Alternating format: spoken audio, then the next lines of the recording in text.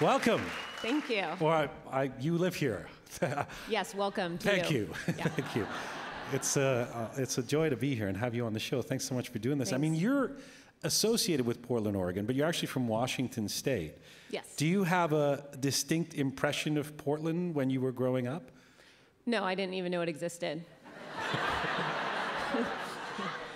But to be honest, I mean, Portland was a pretty small town when, and I was in the suburbs of Seattle, and Portland was, the first time I was aware of Portland was through Gus Van Sant films, which are not necessarily, so I just thought of it as druggy and a lot of prostitution.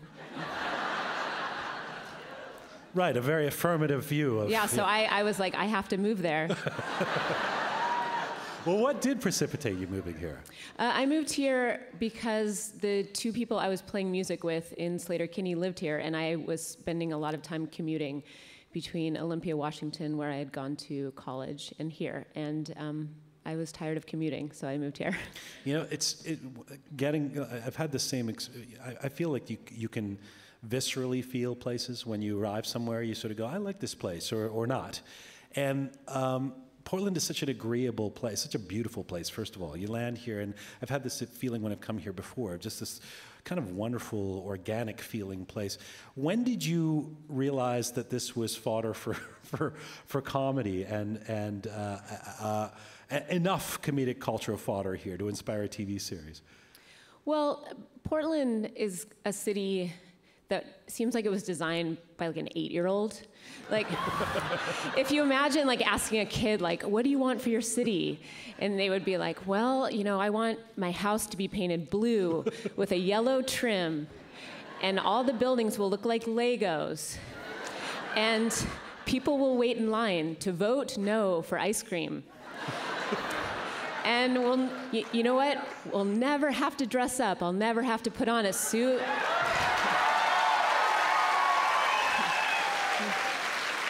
And all the adults will play bass guitar. And I'll have a donut shop. What will the donuts be shaped like? Like penises. So that's when I thought, well, maybe other people can relate to wanting to live in a city like that. And well, but you're also taking the piss, or you're making fun of what we might call, you know, in sort of crude term, hipster culture. Like, who or what do you see yourselves satirizing? Well, I don't think a lot of the characters on the show are hipsters at all. I mean, it's people that are like my parents and slowly more and more like myself. You know, just you know, like it's people that are wearing Teva sandals and thrusting a ponytail through the back of a cap. And I think it's more about people in conflict with their environment, which is how I feel all the time. You know, I'm well-meaning, and I go out into the world and out into my day here, and there's things that I love about Portland, and then there's things that I'm so flummoxed by because there's so many rules everywhere. And like what? Well, well, I have a couple examples. I mean, one was just being in Whole Foods, and there was this guy in front of me that was complaining because they had homemade pasta, and the homemade pasta was made in Seattle, and so it wasn't local enough. And I was like, listen, if I could procure pasta from my ass right now, I would give it to you. I am so sorry. Hyper-local, yeah. And I also I thought, you're shopping at Whole Foods. That's not local either. Like that. So the rules.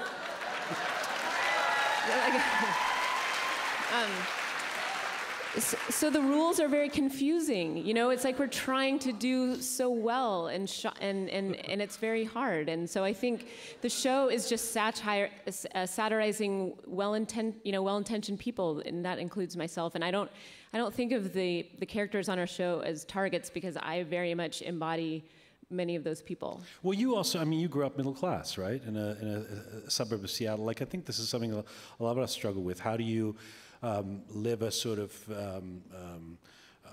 organic life of integrity when there's a lot of appropriation of the things that we think are the right things by corporate interest. I mean, like Whole Foods is a great example. Not that there's anything particularly wrong with Whole Foods, but is that the local place? Is that where we're supposed to be going? Is that something you struggle with? Well, it's close to my house, and and you're hungry. But these are the kinds of minute. I think there is a certain privilege in these minute battles. You know, I think of that Alexander Pope poem, Rape of the Lock, and it's a mock epic. And I think of us in Portland and in communities like Portland, we're engaging in these mock epics, these battles, these tiny battles. You know, it's like, what's better for me to walk to Whole Foods, which is based in Austin in a big corporation, or drive my mean car to New Seasons, which is local? It's like, but it's also like, who cares? Is that the biggest battle I'm having today? You know, I can put food on my table, and, you know, I mean, so I think that there's this awareness that we all have that these kinds of arguments in our head come from a place where we're lucky enough to worry about those things. The show, to a certain extent, is a critique of liberal, middle class, and predominantly white privilege. Yeah, but you know, it's at the same time, you know, it's about, you know, feeling lucky, but also wondering, like, is this really the way that we should be living? But I love Portland, I should say that. I know it even though you'd never heard of it when you were a kid. I know it generalizes to a certain extent, like mid-sized cities, fine. Mm-hmm. But when you started this series, did you worry at all that this was too inside, that people and then the rest of the world wouldn't get it if you're doing jokes about Portland? Well, I think that was definitely the question the first season, and that was answered very quickly, that it wasn't specific to Portland, that in some ways we're talking about a mindset, we're talking about a lifestyle, and we have people that watch our show. It's on in 86 countries, and people relate to it in Melbourne, Australia, and in, you know, New York, Madison, Wisconsin. I've been in the Salt Lake City airport and had people say that they live 40 minutes outside Salt Lake in a rural area, and that they love watching the show. So I think that it is relatable in the same way that in order to watch The Wire, we don't necessarily have to have lived that life. And I've never... Although your description of Portland sounded very similar. Yes. It's very similar. And, you know, I've never been to space, but I can relate, you know, I still understand a show that takes place in space. So I always, that question to me is always a little funny, because I'm like, well, of course, we always are engaged in art that takes us outside of our experience. You, I mean, before you became known for Portlandia, you were, of course, a musician and rocker. You were in Sleater-Kinney, more recently Wild Flag. A lot of us are big fans. How did you end up making this leap from punk to comedy, from music to comedy? Was it as big a shift as those of us on the outside see, or did it feel very organic to you? It felt organic. I think as a kid, I was always engaged in performance and wanting to forge connections that kind of tuned out like the static of just, you know, regular discourse, that had some kind of moment that sort of just cut through the din, I guess. And music was very much like that for me. It was spontaneous, and it was about, you know, emotion and kind of expressing things that were harder for me just in day to day.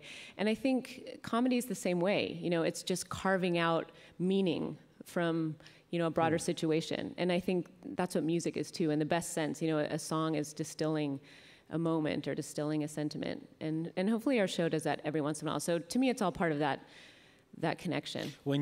Is it when you write music or you play music that it's that carving out meaning that you talk about? I think both. I mean, certainly in the process of writing a song and writing lyrics, it's like that. And certainly in the live experience, you know, it's definitely about communicating with people in a way that, you know, is just more and more difficult, I think, because it's more about emotion and less about just kind of that static and all the misinterpretation that goes on. Is it weird? Is it strange for you that increasingly people, and even fans of yours, might be huge fans of what you do and not know about your musical past? Like not even know you're a guitarist or that you played in these bands? Yeah, I mean, it's fine. It's weird. It's weird, but it's okay.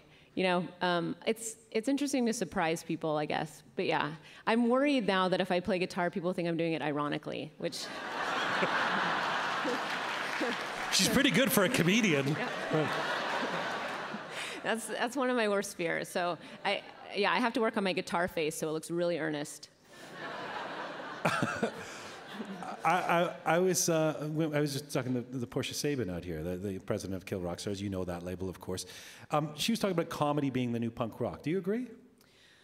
Well, I mean, I think that there's certainly been a commonality between punk and comedy for years. You know, it's people that have felt like outsiders that I think are channeling like anger and angst and are finding ways of giving themselves license to kind of address some of this pain. And I think there is something that's very dangerous about comedy right now, especially stand-up. You know, I think that, not so much television comedy, but when you see stand-up sometimes there is something so bare about that and so raw. And you don't always see that in music anymore. And I think that's okay. I mean, music, I think, embodies a lot more mystery and persona, and some of it is very stripped bare. But comedy, there's just really nothing protecting you. And I think a lot of early punks felt like that, that, you know, they were met with so much disagreement and so much misunderstanding that really they had to push themselves so hard. And I see a lot of comics doing that, and it does feel punk, but I don't know if it's replaced punk, but it certainly feels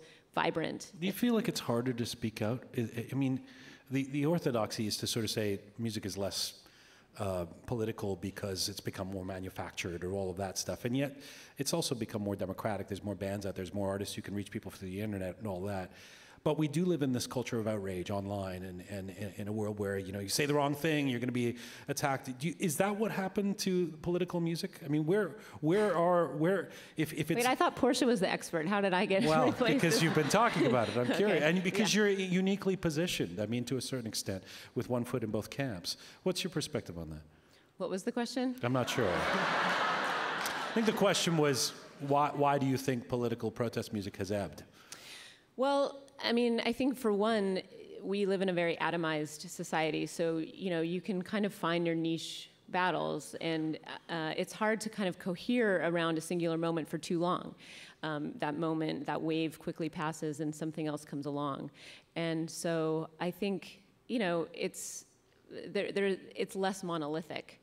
And I think political music really thrives on sort of solidity and like things that forms like something that feels mountainous, you know, and like the internet there's an ephemeral quality to it, you know, and so I think music that kind of cuts through isn't necessarily political, but I don't know. I mean, now I'm just rambling, so. Well, you used the words atomized and mountainous in one answer, which I thought was... Okay, well, you know. You know, energizing, if nothing else. Yeah. I must ask you about, we've got about a minute and a half. Portlandia has already been renewed for a 5th season. You're finishing a memoir. Mm-hmm. Now, you're in a band, you do this show with Fred. What's it like writing on your own? I mean, with so much of your work being collaborative, how's this memoir been for you? Well, maybe one of the reasons that the internet is not political is because writers spend most of their time procrastinating on it, as does everyone else. I've found so many ways of procrastinating. I ordered a New Kids on the Block t-shirt off eBay. And in my mind, like, justified it. I was like, this is not ironic. I actually saw them. I can wear this earnestly. But it's definitely one of the most difficult things I've done. It feels like just banging your head against the wall. And sometimes the result is pain, and sometimes the result is illuminating. And when you hit your head and it hurts, but it's illuminating, then that's a good sentence. It's been illuminating having you here. Not painful. Thank you so much for this, Carrie. Thank you. Appreciate it. Carrie Brownstein.